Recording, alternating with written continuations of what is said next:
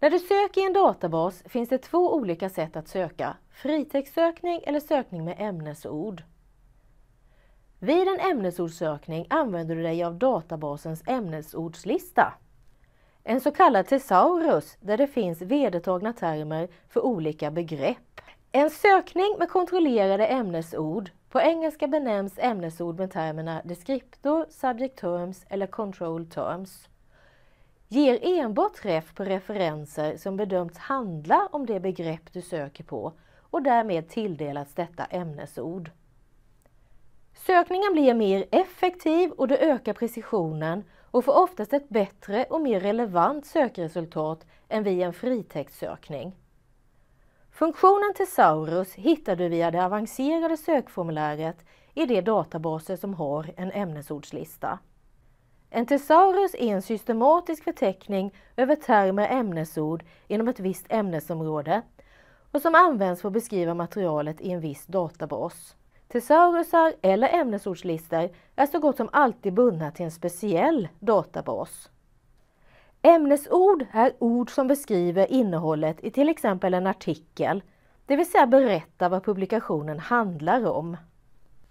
Ibland säger inte artikelns titel så tydligt vad publikationen handlar om. Och då är det bra att det finns ämnesord som beskriver innehållet. När du använder kontrollerade ämnesord i din sökning ökar du precisionen och relevansen på dina träffar och du kommer få träff på allt material i databasen om ämnet, förutsatt att materialet tilldelats ämnesordet förstås. Här är ett exempel på hur en thesaurus är uppbyggd. Vi använder termen apples i exemplet.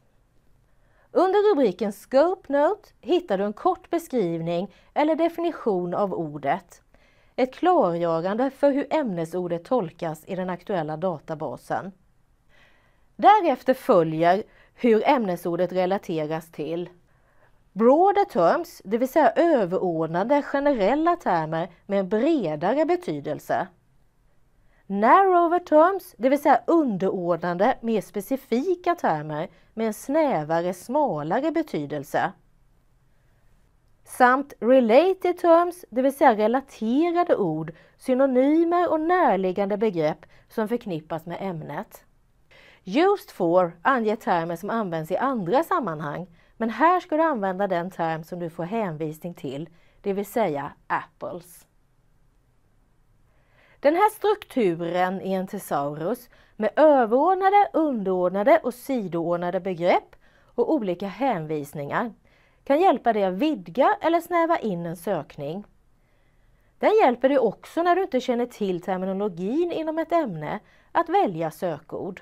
En annan fördel med ämnesord i en thesaurus är att alla val som till exempel mellan två synonymer eller variationer i stavning av ett ord är undanröjda. Du får också reda på vilken grammatisk form som gäller. I en del thesaurusar och för en del ämnesord finns funktionen explode. Om rutan explode markeras så innebär det att du även kommer att söka på alla underordnade termer, narrower terms, och i och med det gör du en bredare sökning. Best practice angående att använda en thesaurus, det kan gå till så här steg för steg. Kontrollera om databasen som du tänkt använda har en thesaurus. Utgå från din lista med tänkta sökord. Sök på dina sökord i thesaurusen. Får du träff i thesaurusen så kontrollera sökordens innebörd, det vill säga läs Scope Note. Och utför din sökning med dina valda ämnesord. Om du byter databas måste du testa dina sökord i den nya databasens thesaurus. Och tänk också på att nya forskningsområden och den senaste forskningen inte alltid har hunnit få ett ämnesord.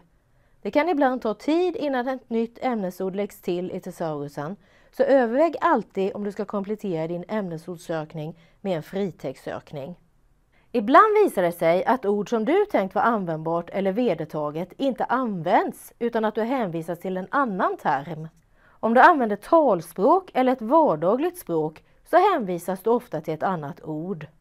Och ibland visar det sig att ord och begrepp som vi använder i Sverige inte har någon motsvarighet i det engelska språket.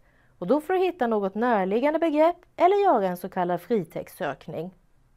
Ofta går det bra att söka utan kontrollerade ämnesord, men när du vet hur det fungerar kan du göra mer medvetna val och effektivisera dina sökningar. Sökningen blir mer effektiv och du ökar precisionen och du får oftast ett bättre och mer relevant sökresultat än vid en fritextsökning. Vilka funktioner och sökmöjligheter som finns tillgängliga i respektive databas kan variera. Så kontrollera i hjälptexten vad som gäller i de databaser som är aktuella för dig.